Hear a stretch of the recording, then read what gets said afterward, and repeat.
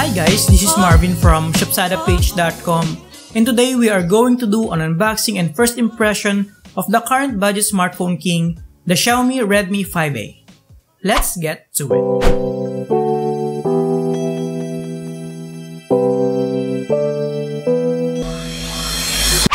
Welcome back guys. So I got this one from the Xiaomi official store on Lazada for just only 4,390 pesos as it's currently on sale.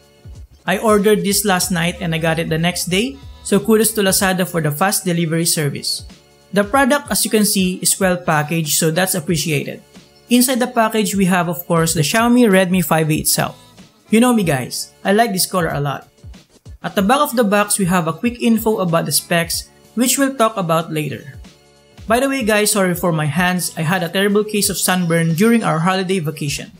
So right off the bat we're greeted by the phone itself, some paperwork, and what I have here is the dark gray variant. I'll just place this aside and let's take a look at what's included in the package. So we have here the charger. This is a standard 5V 1A wall adapter, and a micro USB cable right here. It also comes with a SIM ejector tool, and that's about it. Alright, let's take a closer look at the Xiaomi Redmi 5A. At first glance, I really like this dark gray color variant, but I think it's more of a black and silver color to be honest. In front it comes with a protective plastic that will satisfyingly peel right now.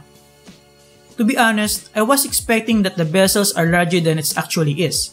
It's actually not that big at all. Flipping it at the back we have the speaker at the bottom, and at the top we have the 13MP f2.2 camera. We also have the IR blaster, a microphone, and a 3.5mm jack. At the bottom, we have the micro USB port and the primary microphone. On the left side, we have the micro SD and SIM card slots, and at the right side, we have the volume rocker and the power button. Let's take a closer look at the SIM card slots. This is the global version and it's not a hybrid, so it has a dedicated micro SD card slot and 2 nano SIM card slots. Let's pop it back in and power this baby up.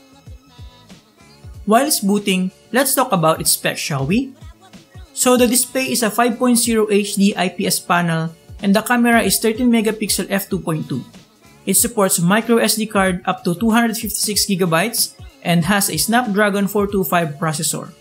Again, what I have here is the dark gray 2GB RAM, 16GB ROM variant. I'll pop the complete specifications on the screen so you can take a look at it. The initial setup is pretty straightforward. Choose language, region, connect to the network, accept terms and conditions, etc. It's very intuitive even for first-time smartphone users. After the setup process, you will be greeted by the MIUI 9 interface. Let's take a quick look at the system information and see what we actually have. So it's running on Android Nougat 7.1.2 with MIUI 9.2.2 out of the box, a quad-core 1.4GHz processor with a 2GB of RAM. Now, the internal storage is 16GB but half of it has been eaten by the operating system already. As you can see, we already have an available update, so that's also appreciated. I'm just going to update it later. Alright, so for my first impression, I feel like I'm gonna like this one. It has these sexy curves that makes it a little bit slimmer than it actually is. And that also helps for proper grip without being uncomfortable around the corners, so it's pretty easy to use one-handed. The construction, although it's made of plastic, feels robust enough, and the overall design is pleasing enough for my taste. Especially for this dark gray variant where the front is all black.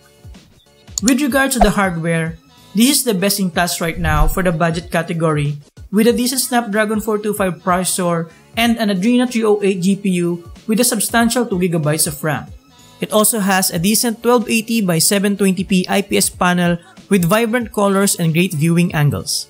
And when it comes to performance, as you can see, the MIUI 9 on top of Android Nougat is quite snappy and responsive.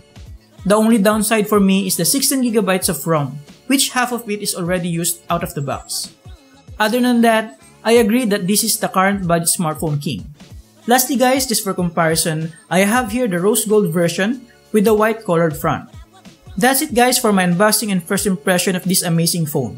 I will test this even further, maybe do a couple of updates, tweaks and whatnot, and I will get back to you with a full review and honest experience. So subscribe if you're interested in that. I'll put a link on the description where you can grab one of these and I highly suggest you get one now while it's on sale. Thank you for watching and see you next time. Have a great day.